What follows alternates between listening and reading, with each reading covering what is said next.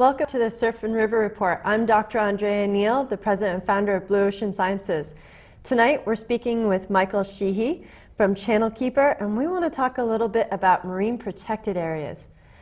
Mike, could you introduce a little bit about your organization? Sure, yeah. I'm Michael Sheehy. I'm the director of the marine programs at Santa Barbara Channel Keeper.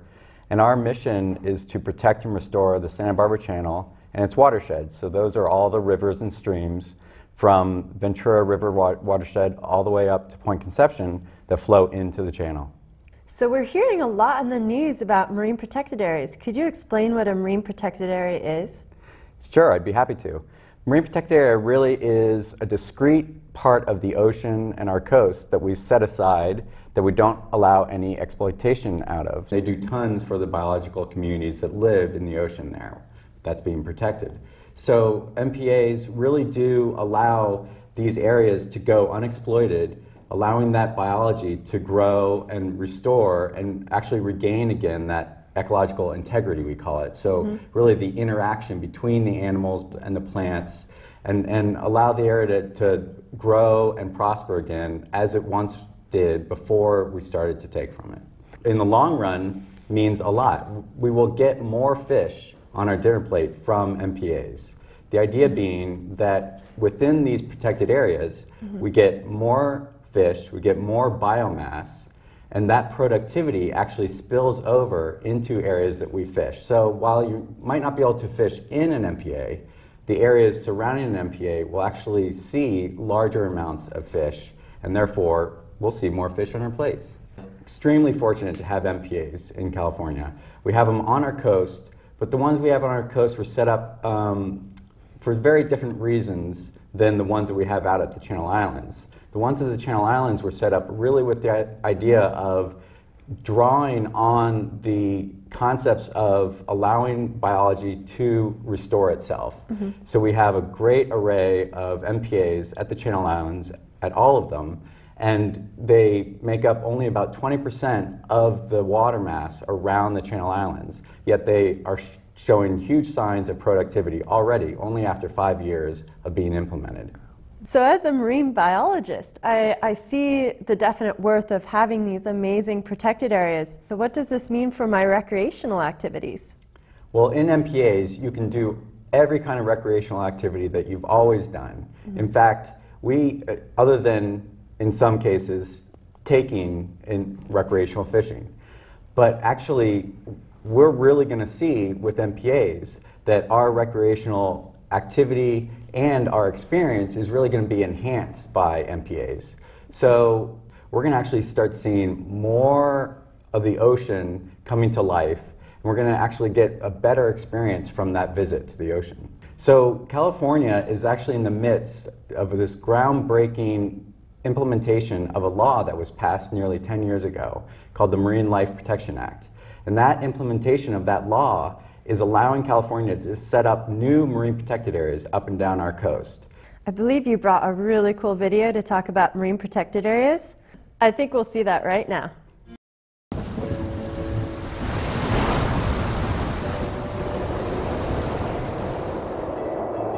Listen.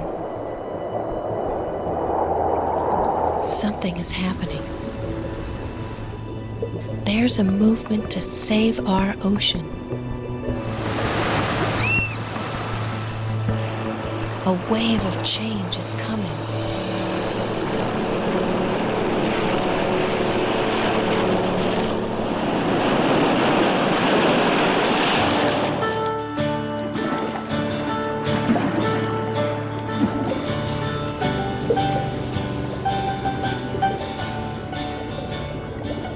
On the surface, all appears healthy.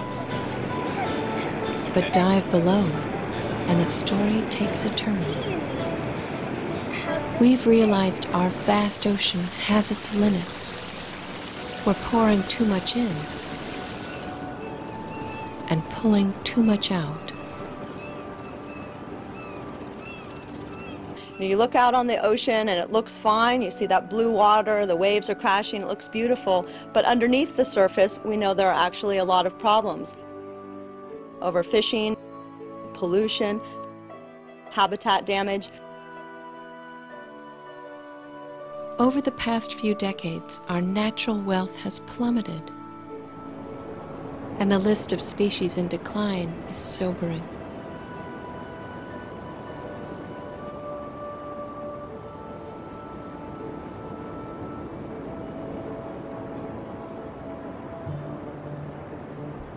Our ocean's health is at an all-time low and in urgent need of our help. In California, a bold new effort is racing to help our ocean rebound, an effort that's already having a remarkable impact on ocean health. At its heart lies the creation of a statewide network of safe havens, places called marine protected areas. These tightly managed areas strictly limit or entirely ban harvesting. I'm really enthusiastic about the way these marine reserves are going in right now, because they give us the hope that we can get things back somewhat like it was 200 years ago, before we really started to exploit the oceans wholesale. The idea of marine protected areas is really to take a new approach. Instead of protecting each individual fish species, we're looking at protecting ocean ecosystems, from the beach to the kelp forest to the deep offshore canyons. Really creating protection that will work from the shallow to the deep water habitats and protect all of the different species within those areas. Like state and national parks protect our life and our heritage on land, marine protected areas protect our life and heritage in the ocean. One type of area, the no-take marine reserve, affords the greatest amount of protection. Within these reserves, it's easy to see and measure the benefits. Just grab it underneath there. There are bigger and older fish, and more diverse types of species as well. 70% more diversity, and on average 80% larger fish. And your two blue rockfish? Fish within reserves are generally much bigger than they are outside reserves. They are older, they're more mature, they produce lots more babies. The big fat mothers, as sometimes called, are big fat mothers. They produce lots and lots of babies. Now those babies don't stay in the reserve. They go out in lots of other areas. So essentially they're replenishing areas which have been exploited. And fish aren't the only benefactors. There are more invertebrates, 3 times more in many cases. Scientists have documented that the bounty inside these reserves spills over to seed new life in surrounding waters.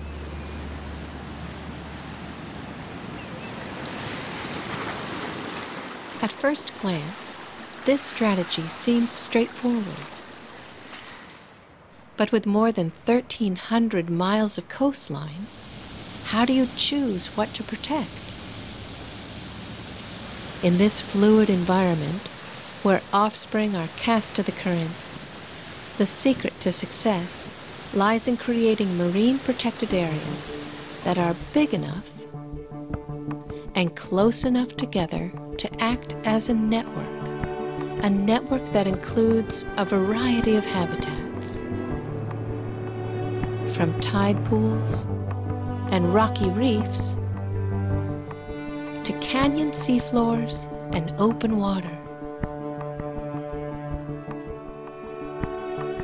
California's Central Coast has dozens of state and federal marine protected areas already in place, and many more are in the making.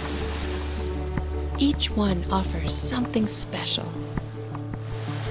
Be it Año Nuevo or Point Piedras Blancas, where thousands of 2-ton elephant seals gather each year to molt, mate, and give birth. Point Bouchon and Pacific Grove, with their spectacular tide pools that cradle crabs, brilliant anemones, and sea stars. Elkhorn Slough, home to dozens of sea otters, harbor seals, and hundreds of bird species. Many, like the great blue heron, who nests here. Or the iconic Point Lobos, the state's oldest no-take reserve and a favorite haunt for whale watchers. Bordering the deep Monterey Canyon, the tidal waters here feed one of the richest kelp forests on Earth. Eventually, this network will expand to include the entire California coast. And we're joining other nations in creating protected networks across the globe. I hope that my grandchildren and their grandchildren will be able to experience the same diversity of life in kelp forests that I have had in my life. What I've seen is that things have changed both for the worse, and now as we have more and more marine protected areas, things are changing for the better.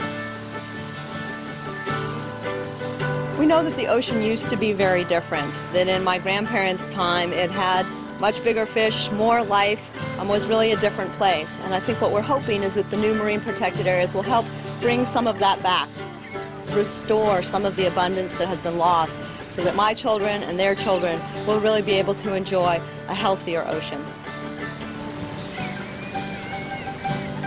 Marine protected areas demonstrate that our ocean has the power to heal itself. Now all we need to do is give it a chance.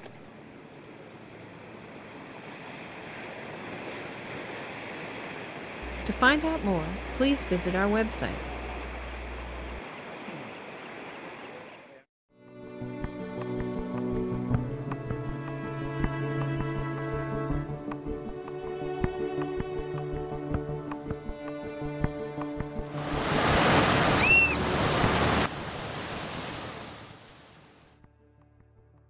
That was truly enlightening. So when we talk about marine protected areas, are these a lot like our national park systems? They are very much like our national park systems. I'm glad you made that analogy, because way back when we set up the national parks, we really didn't understand maybe as a community of how important those will be from the intrinsic value that they'll offer us. We are seeing that now in the few MPAs that we have in our oceans, how our communities are really drawing the benefits from those. And we hope with this new series of MPAs in California that we will bring new benefits, not just to our economies, but our just way of life, from setting aside small fractions of our oceans to really grow and come back to its natural heritage that it once was. So basically, you're saying that we're creating a treasure for our future generations. I like it. Yep, that's exactly what I'm saying. Are we going to see those changes in our lifetime? Without a doubt. As I said, out in the Channel Islands, we're already seeing changes in the biology within those marine protected areas only after 5 years. So within 10 years, 20 years, we're going to see exponential benefits and huge changes in the biology of those areas, certainly within our lifetime. In fact, worldwide, there have been MPAs around for up to 40 years. And in those MPAs, you actually have seen complete changes in the system to areas that people had never seen before. So new species are arising, new interactions are arising between those species. It's phenomenal. And it's such an inspiration and hope, considering that we only have 10% of our large fish species left in the ocean. And what we hear in the daily news about climate change and the impact of marine debris on our world's oceans that are so integral to our survival as well as the ocean's survival. So do you think that the MPAs will play a major portion in being a bright hope for our future? Yeah, MPAs truly are really a beacon of promise for our understanding of oceans and also for our attempt to conserve those natural resources that come from the sea. So MPAs actually, while we do have other tools of management, this simple idea and concept of setting aside an area and allowing it to essentially grow upon itself is going to be a huge benefit, especially when we're faced with these global challenges this idea of allowing our ocean system to have this resiliency against those changes is going to be extremely important. For those of you who are just joining us, we are here with Michael Sheehy from the Channel Keepers Association in Santa Barbara, and we are talking about marine protected areas. I'm Dr. Andrea Neal from Blue Ocean Sciences. We'll be right back.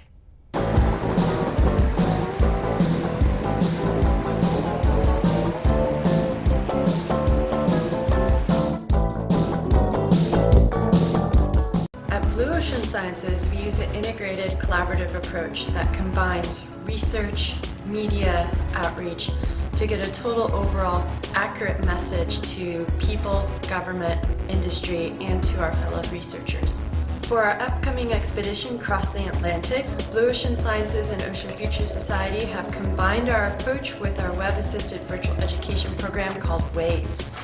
Teaming up with Blue Ocean Sciences are fellow ocean advocates at the Ocean Future Society, headed by Jean-Michel Cousteau.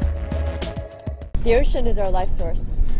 Overall, there is an impact, and what we're going to define is how severe that impact is, and what are some of the possible ways that we can deal with that impact. My biggest hope is that we succeed with outreach. People need to understand that their trash doesn't go away. It ends up somewhere, and usually ends up in the ocean. And the more that we use these products and the less that we dispose of them properly or recycle or reuse, the more that we're going to be impacting the environment as well as ourselves.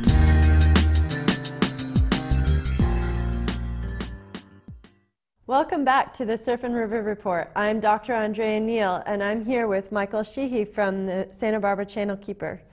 We were talking a little bit about what we want for our future generations. And personally, as a marine biologist and a scientist, I am really concerned about our future generations and the legacy we are leaving them.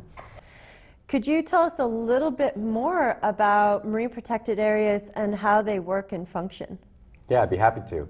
So the idea of setting aside a discrete area of our ocean which goes unexploited is really a benefit for those species and communities within that section. But one thing that actually California's really been mindful of is you can either set aside large expanses if you really want to recreate the ecosystem and an ecosystem integrity in that spot, or you can set up this network of smaller MPAs that are actually separated by areas that are open to extractive uses like fishing. However, if you follow the movement of fishes, those small MPAs that are set apart from one another will actually have an exchange between them with the movement of those animals. So what makes the marine protected areas in California different from marine protected areas all over the world? Other MPAs that have been set up in parts of the world were set up with unique understanding and reasons, but usually very discrete implementation. Whereas the ones in California are really set up to reestablish the entire coastal ecosystem. So this idea of discrete but separated smaller MPAs are really meant to benefit the areas in between them and maximize that benefit not only in the MPAs but outside them. So the idea isn't just to create these unique parks, if you will, but also to reestablish the benefits and the natural resources of our entire state. So basically, you're saying that by making marine protected areas, we're creating more fish. Yes, that will be one benefit. There will be so many other benefits, but that is one of the ones that we're all very focused on. We definitely have seen some changes in our fisheries. We are certainly looking at some species that are in decline, are changing in their population structure. And one great hope is that these MPAs, and the science is there to back it up, will actually improve our fisheries and our fishery stocks. We are here with the Surf and River Report, and I'm with Michael Sheehy from the Channel Keepers in Santa Barbara. And we would like to ask you to participate with us in helping us protect our marine protected areas.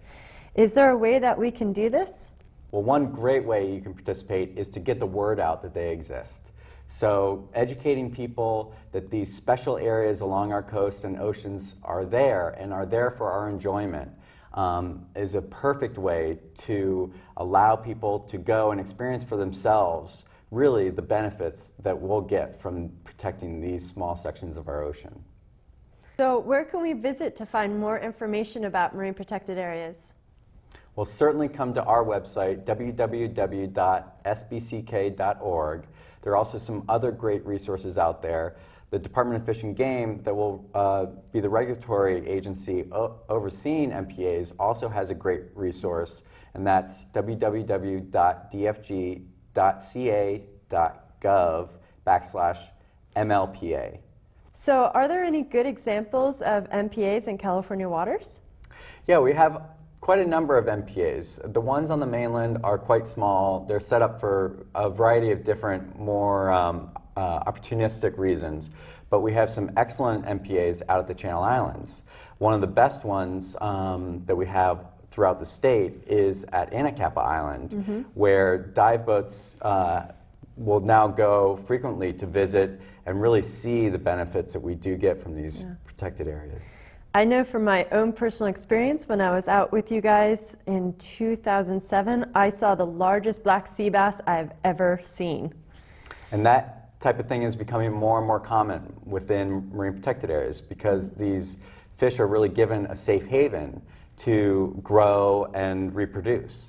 The MPAs seem like this amazing resource, and we're providing future generations with our treasures of the ocean. Is there any opposition to what we're seeing in marine protected areas? There is, yeah. I mean, clearly what we're doing when we set up a marine protected area is we're telling certain users that they can't use that area, right? So fishing can't happen in certain marine protected areas, the reserves. So with that in mind, of course, there are users that in the short term are have to move where when they do their activity. However, over the long term, we've seen time and time again that even those users realize the benefits as those benefits spill out into the areas where they actually get to benefit from it. In fact, the MPAs out of the Channel Islands were set up by fishermen realizing that there was a need to help the fishing and fishing stocks out at the islands. That just seems like an amazing benefit for all of us. So I'm Dr. Andrea Neal, and we are here with the Surf and River Report, and this is Michael Sheehy from the Santa Barbara Channel Keepers. And I know that both of us would like to ask all of you who are watching us to help protect our marine protected areas. So how can our viewers for the Surf and River Report get in contact with people and learn more about our marine protected areas? Well, they can always contact us at www.sbck.org or me directly at michael@sbck.org. And we'll be happy to share more information about marine protected areas and the process to set them up in California. Thank you. I'm Dr. Andrea Neal from Blue Ocean Sciences. You can reach us at www.blueoceansciences.org. And I want to thank you so much for joining us on the Surf and River Report.